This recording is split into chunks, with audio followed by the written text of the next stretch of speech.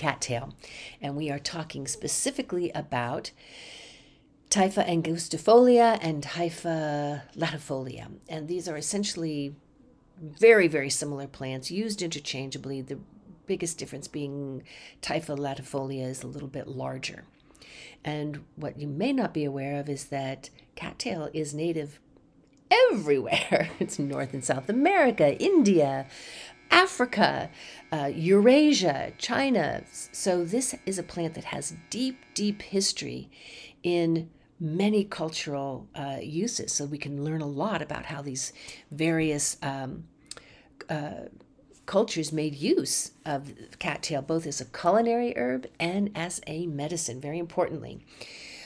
So it's native to, of course, marshes and wetlands, edges of ponds. That's where cattail likes to grow. The long stalks with that kind of brown cattail, it's said, because it blows in the wind. Very, very beautiful.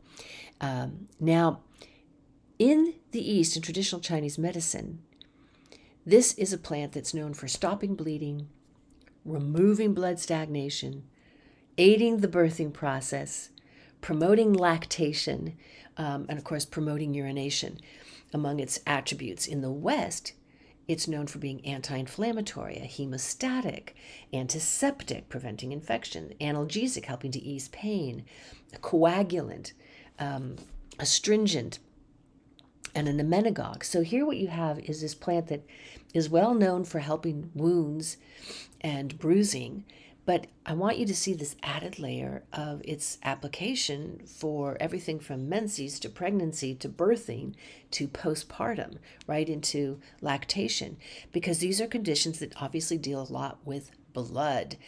And you want to be moving blood when you're supposed to, and you want to be stopping excess bleeding when that needs to occur. And Native Americans would even use the pollen. They would stuff those fibers right into wounds to help stop the bleeding as well as prevent infection.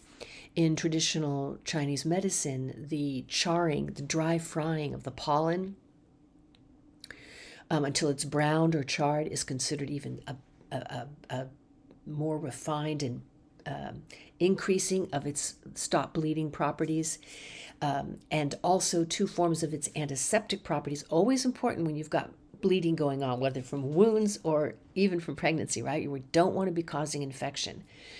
And the burned ashes of the leaves are very useful for its antiseptic, increases their antiseptic properties. And there's a sap that grows at the base of the plant that can be applied directly to wounds to prevent them from getting infected. So you can see how the rips and tears that can occur during pregnancy, this would be a wonderful natural way of, helping to prevent them. Midwives are well familiar with this plant for this purpose. But I wanted to open your eyes to really how important this herb is, just from that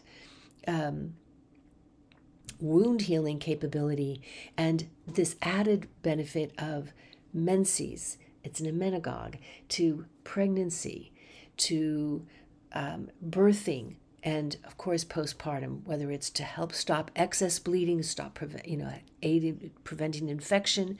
Obviously the nutrition of the plant is super high in protein, among other things, and also this supporting of lactation. So there's a lot of applications you might not have been aware of.